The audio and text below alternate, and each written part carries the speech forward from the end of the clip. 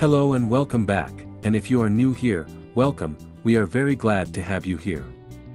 In this video we will go in depth about why it is very important to choose the right power source for powering up DSO 138 oscilloscope. We will give an overview of couple of different power sources, their pros and cons, and what should be guiding principle when choosing appropriate power source. So, let's get started. Before we jump into debate about power sources, let's see what are the power requirements. According to manufacturer, the DSO 138 oscilloscope requires 9-volt DC power supply, with minimum of 200 mA capacity. That equals to minimum of 18-watt power supply source. Although, there is mention in device's documentation, that you can use anywhere between 8 to 12-volt power supply, it is best to stick to manufacturer's original recommendation. So, now that power requirements are known, we can proceed to choosing the right power source.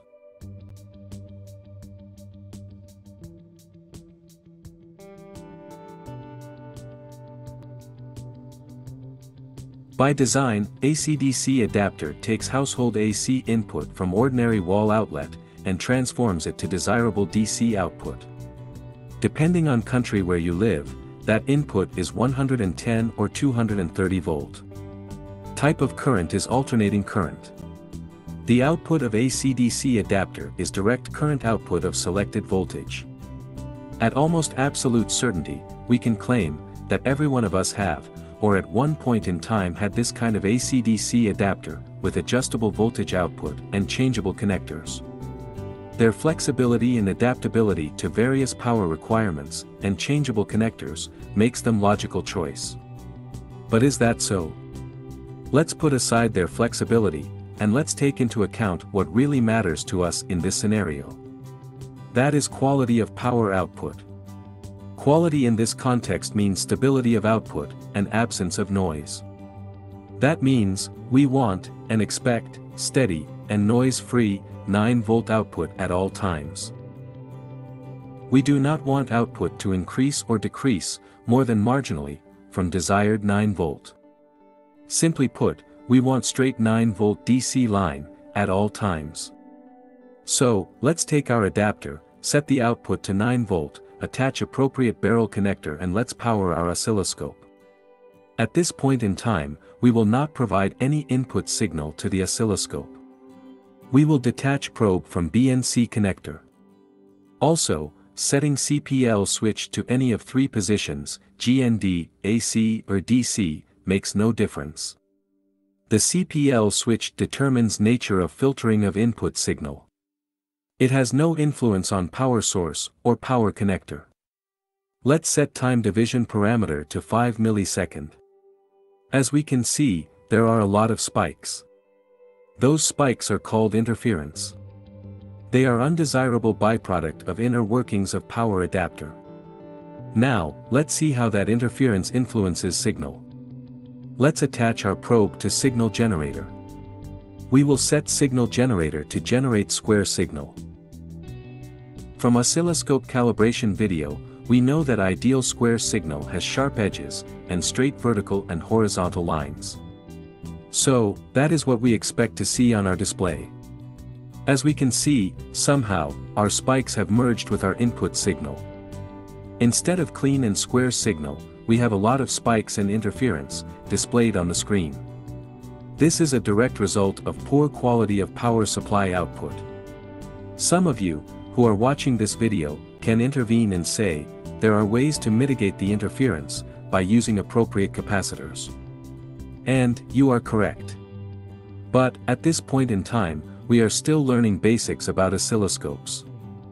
We are very far away from noise filters, and their application in noise reduction. That is topic for some future video. Back to our power supply. As we can observe, this type of AC-DC power adapter is not adequate power supply for our oscilloscope. Let's summarize and see what are some of pros and cons. First, let's see what are some pros for using AC-DC adapter. First, an obvious one, is their ubiquity. Almost certainly, we all have one of these, laying around somewhere in some drawer. Next, we can use power from wall outlet to indefinitely power up our oscilloscope. Now, for the cons. First obvious, and most important one, is bad quality of power output. It introduces a lot of interference and noise.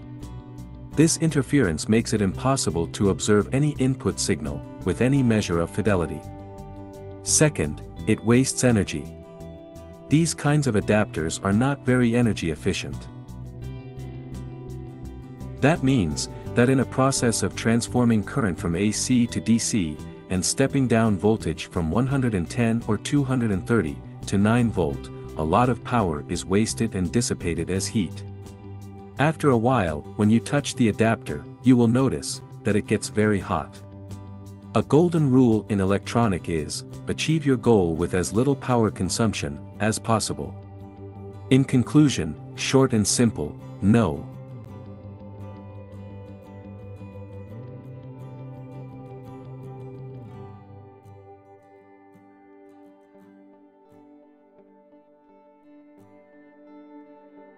Now, we will use 9-volt battery to power up our oscilloscope.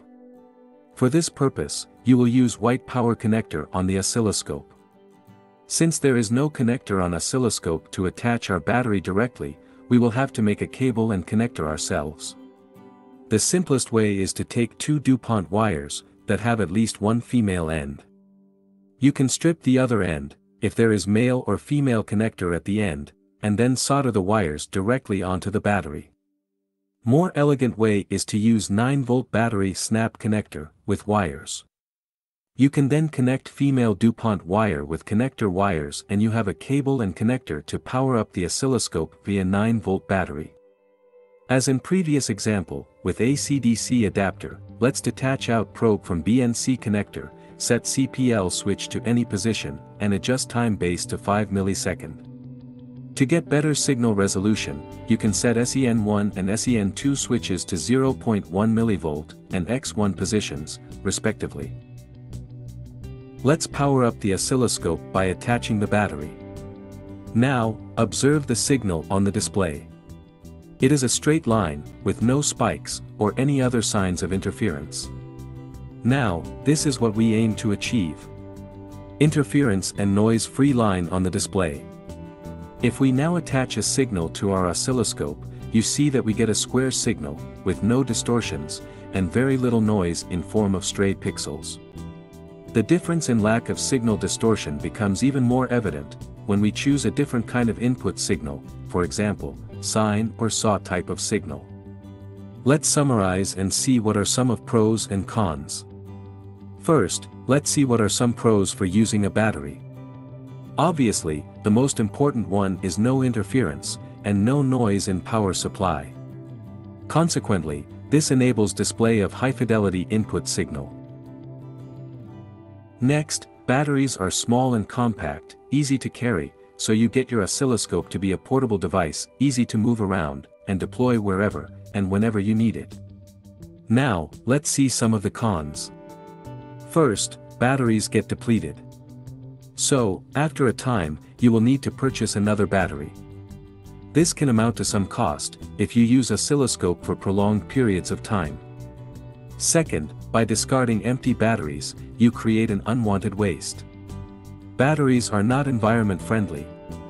Next, you need to rig a connector for battery and onboard power connector.